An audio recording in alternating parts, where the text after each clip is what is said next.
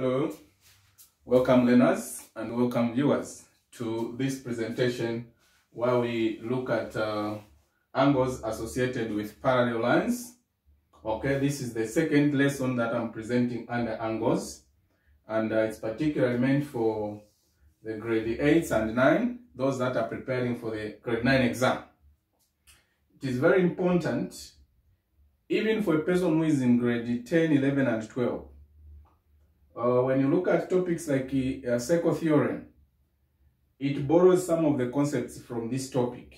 So you would get to have some challenges if you did not understand the topic fully in your junior grade.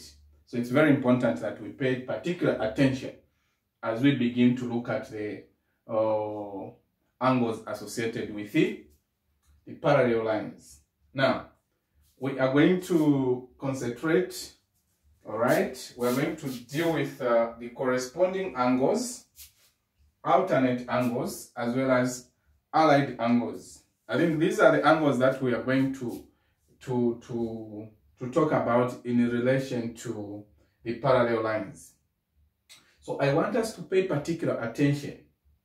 I want us to follow, because these concepts, just like I already alluded to that, from time to time in mathematics, okay, we'll have to apply them. So you really have to, I take it that this is the first time we are presenting this topic, because in grade 7, only basics were introduced to us about angles. Okay, so let's start with what is here. We are saying AB, okay, A, B, and C, D are parallel. Okay. Then N, P, this is N and P here, is a transversal. When you have got two parallel lines, this and this one, then there's a line that cuts them like this. This line, we call it a transversal. All right? Take note of that. So, now we come to what are corresponding angles. Okay? So I've given an example here to say A and E are corresponding angles. Now, what is the relationship between corresponding angles? Or what is the relationship of corresponding angles? Corresponding angles are equal. Corresponding angles are equal. So what are we saying? We're saying A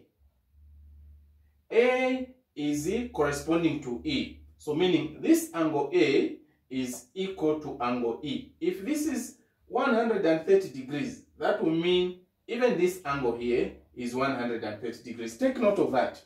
This one is right on top of the parallel line. Even this one is right on top of the parallel line.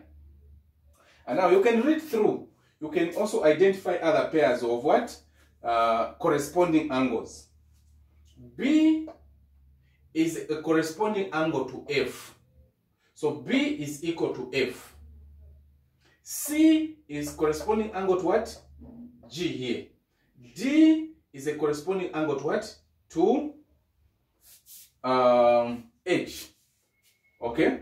And I'm sure if we are coming from the first lesson, we also talked about vertically opposite angles. This angle and this one, they are vertically opposite angles. This and that are vertically opposite angles.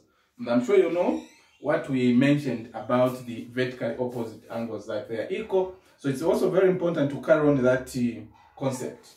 Okay? In other words, all the concepts that we talked about in there. Angles on a straight line, angles at the center, all those things we must come with them. Okay? So if I can still talk more about the corresponding angles. We can have this line is parallel to this one, even if we have another one here. Once we have this transversal here, okay, this we can even have another one here. And if also these two lines are parallel, take note of that. If also these are parallel, these are corresponding angles here. These are corresponding angles. Meaning, this angle, if this is 60, this one is also 60, this is also 60. Okay? Then when we begin to talk about these ones here, this is corresponding to this one. It's corresponding to this one. Alright? You have to take note of that one. Meaning these are also what? Equal. I want you to pay particular attention to that. I want you to pay particular attention to that about the corresponding angles. Very important. Very, very important. Okay? Now, let's say we have, here is our parallel line. Here is another parallel line. Then the transversal is like this. Can you identify the corresponding angles here? This angle is corresponding to which one? This one. This angle here. Okay? This angle here is corresponding to this one. Okay? Please take note of that. That is very important. You don't have to calculate anything. If this has been given as 58, then they are asking you to find the value of x here. You say x is equals to 58. Why? They are corresponding angles. And corresponding angles are equal. Very important. Alright? Very, very important. So that is what I can say about the corresponding angles. And take note of that. Take note of that. Take note of that. Okay. Take note of that. Then we come to alternate angles. We have also given an example of EC and F. C and F are alternate angles. C and F are alternate angles. And what are we saying about alternate angles? Alternate angles are equal. Alternate angles are equal. Alright. So see what we have here. I want you to see what we have here. Okay? That is very important. So the alternate angles here, we are saying C is equal to what? To F. So if F is 51, if C is 51, then even this one is what? 51. These are alternate angles here. These are alternate angles. And we have given more there. Alright? We have given more. So, what are we saying? If you have got a parallel line, another parallel line, then you've got a transversal here. This angle here, alternate. We come within these two parallel lines. Within these two parallel lines. One is on this side of the transversal. The other will be here. These two angles are equal. These two angles are equal. Why? They are alternate angles. If we were talking about this is equal to this one. They are alternate angles. Take note of that. If you have this case, these two lines are parallel. Then you have a transversal here. This angle is alternate to this one. Hence, they are equal. This angle is alternate to this one. Hence, they are equal. We're dealing with the parallel lines. Then there's a transversal. Both of them are within these parallel lines, except that one is going to be on this side of the transversal. The other will be on the other side. Okay. You have to take note of that. And now, this, if you can read further there, okay? If you can read further there, we also said, okay, there's D is equals to E, okay? D is equals to this one, we talked about this one. Then there's A and H. A and H. These are alternate what? These are alternate angles. These are alternate angles. Then there's also B here and G. There's also B and G. And you have to know that if you can go back to what we were looking at yesterday, in the previous lesson, we talked about vertically opposite angles. If I can drive you to that. We talked about vertically opposite angles. Now, if you remember, we said vertically opposite, this is how we do it. Vertically opposite angles, this B and C are vertically opposite angles. And then we said vertically opposite angles are equal. So meaning B and C are equal. Then when we come to C and F, what did we say? They are alternate what? They are alternate angles. They are alternate angles. And again, when you look at F and G, what are these? These are vertically what? These are vertically opposite angles. So it goes to tell us that 1, 2, 3, 4, these angles are equal. Okay?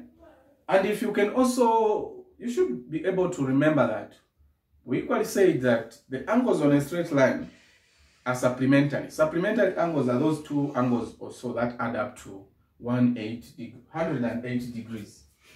So take note of that one also. Take note of that one. We have two parallel lines. They could be like this. There should be arrows to show you that these are parallel lines. Don't assume. Don't use an assumption. No. Then we have a transversal. This is the alternate to this one. Take note of that. You have parallel lines here. This is parallel to this one. Then we have this one. This angle is equal to this one. Why? The alternate angles. Don't forget about what? The corresponding angles. Don't forget about corresponding angles. We build on what we have already discussed. Even in the previous lesson, there are those concepts that we dealt with. We are building on. Okay? We are building on. So, having said that, we need to go to the allied angles. What are allied angles? Okay? What are allied angles? So, two angles on the same side of the transversal within the parallel lines are called allied angles. Two, you have got a parallel line here, another parallel line here, the arrows must be indicated, then you have a transversal. What are allied angles? The allied angles are these angles that are on the same side of the transversal. If you have the parallel lines like this, then we have a transversal like this. This and this one, these are the ones that we are calling what? Allied angles. Take note of that. You have got the parallel lines here. I draw, okay, this and this one. These are what we call allied angles. Take note of that. So what are we talking about allied angles?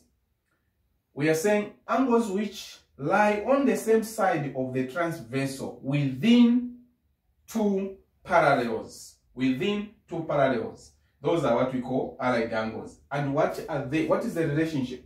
They are supplementary. They are supplementary. Supplementary. What is this? They add up to 180 degrees. That is what it means. When we add those two angles, they should give us what? They should give us 180. Again, you should be able to know why is it so. Why is it so? Okay? Why is it so? If we can go back to what we are talking about. We said this angle and this one, they are what? They are equal. Why? They are alternate angles. So what does this give us? This gives us two angles on a straight line. And we said angles that lie on the straight line are also what? Supplementary. So what have you seen? So take note of that. That is where these concepts are coming from. We're just building on things that we have already been talking about. I hope you are getting the concept. I hope you are getting the concept. So now we need to look at the examples.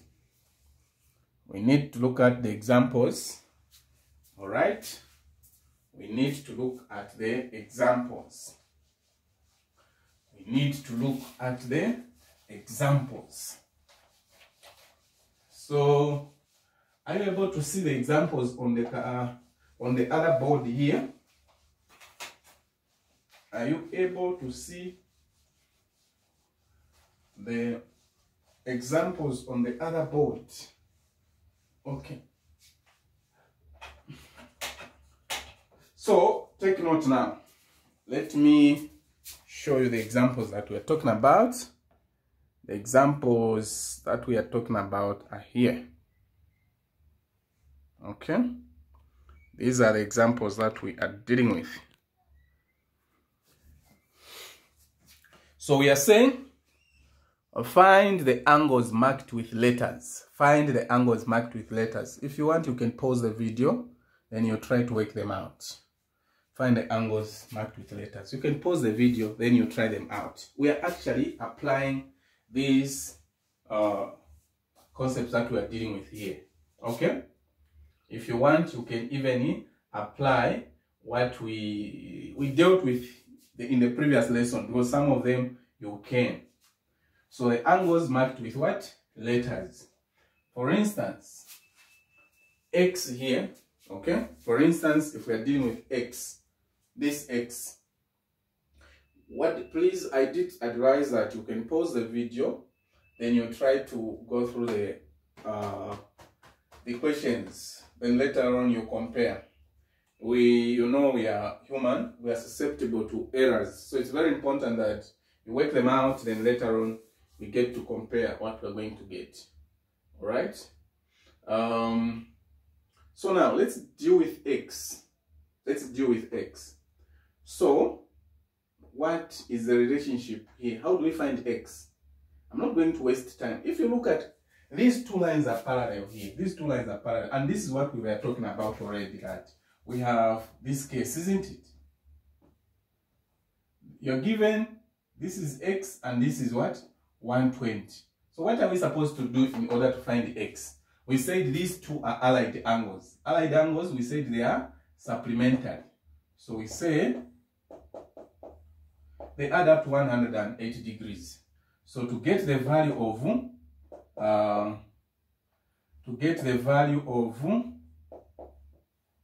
this is what we're going to do, and X is going to be what?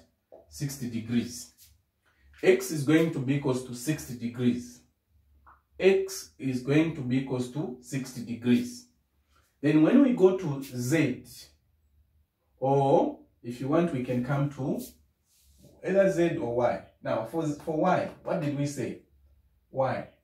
50, and this one, what did we say? These are alternate what? These are alternate angles. So if this is 58, even this one here must be 58. So Y is equals to 58.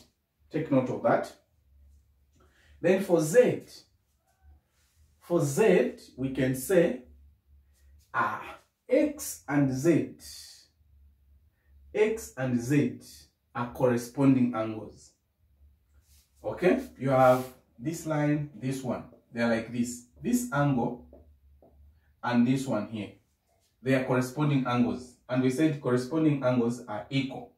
So this is also going to be 60. If this is 60, that is one way. The other way, if you want, you can say these two angles here, they are angles on a straight line here. So when you add them, they should give you 180. When you subtract this one from 180, it will take you back to 60. Okay? Next.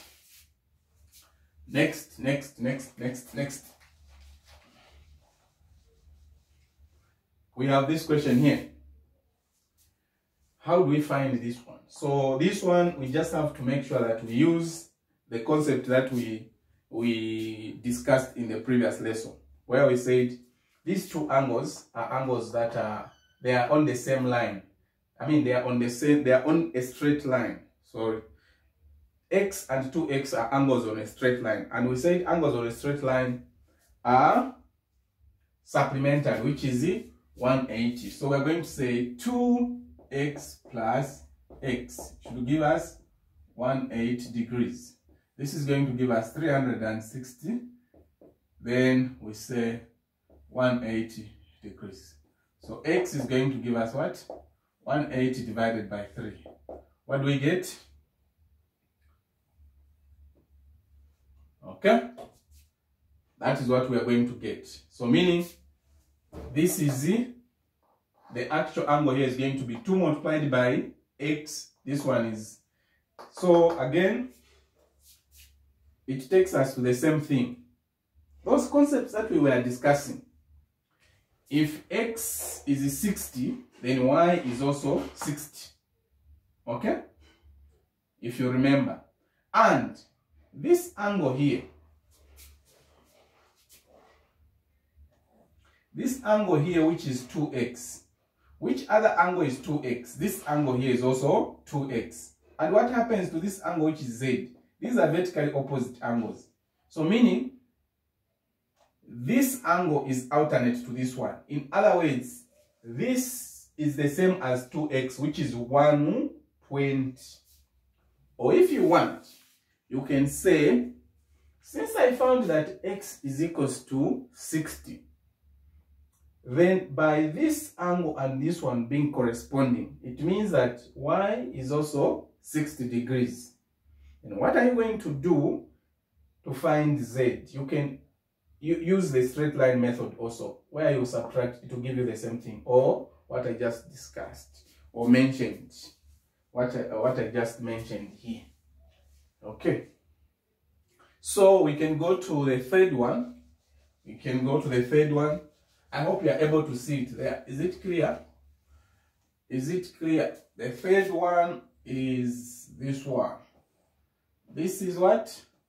4x. This is 5x. Find the value of what? Find the value of x. Is it clear? Are you able to see? Find the value of x. So now, here what we are supposed to do is, we can either say, if this angle here is 5x, what about this one? This is also what? 5x. Then what is the value of this whole angle here?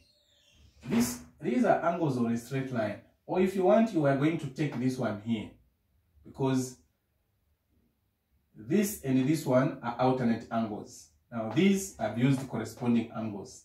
This angle and this one are alternate angles. This and this one are corresponding angles. Take note of that. Okay?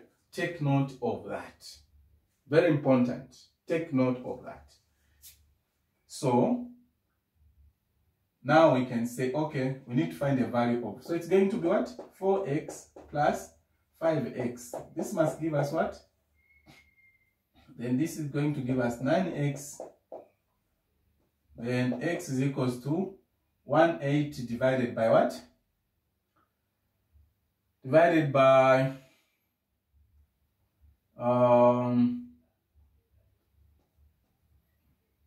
here, how many times?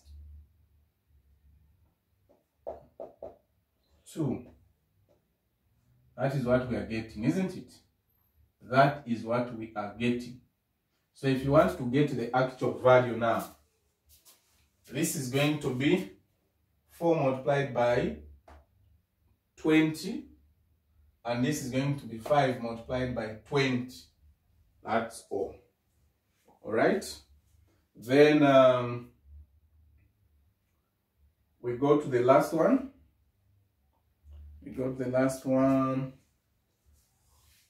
Now look at this one. Look at this one. Okay. So I did advise that okay. So look at that one. So what are we supposed to do there? We want to find the value of x as well as the okay, take note, this is supposed to be 60. There is a coincidence on this question. 60 is coming up in a lot of them. Nevertheless, that is a coincidence. Okay, so if this is our 60, what is the value of x? What is the value of a? Now, take note of this. Take note of this. This and this. This is 60 here, and this is what? Okay, this is x. Now, what did we say about this one? Before we even look at something else, we said these two are what? They are allied angles. These are allied angles. They are angles on the same side of a transversal. For instance, if we ignore this one, okay, so meaning you need to subtract this one from 180. Just like I said, yes, we have been like 60 has been appearing in most of the questions, but even if we had something else, the process is the same. So when you subtract, because we're saying this angle and this one are allied angles. They are angles on the same side of a transversal. If you extend this one, okay, look at it in those lines also. So if this is 160 here, on the basis that these two are allied angles, and then take note that here we already have what? We already have 130 degrees. But we know that a complete 10 should be 360. So what is A? So we're going to say A plus 130 plus 120 must give us 360 degrees. So we have A plus 250, am I right, is equals to 360. When we add these two, do we get that? Then we say A is equals to 360 minus 250, 0, 1, 1. Okay? That is what we are supposed to have there, where we have A. Please make sure that you get in touch with us, just if there's any part that we have to make corrections, all right? If there's any part that we have to make corrections, you can get in touch with me, okay? Or my other colleague, okay? This is 56, 58, 76. Mr. Piri, okay? Then this one is my line. So I'm going to give you an exercise as per our tradition, all right? Then I'll still do more lessons on the same, okay?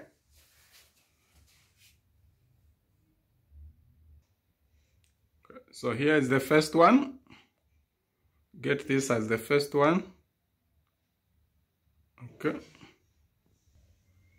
Get this one also as the second one.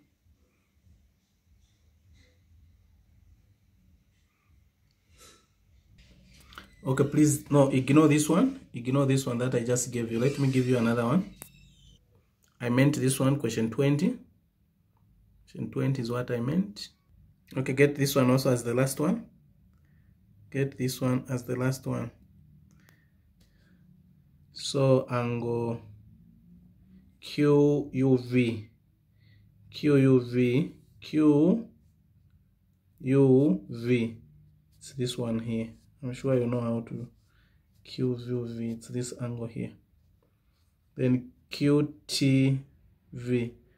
QTV. So it's this one here. Okay.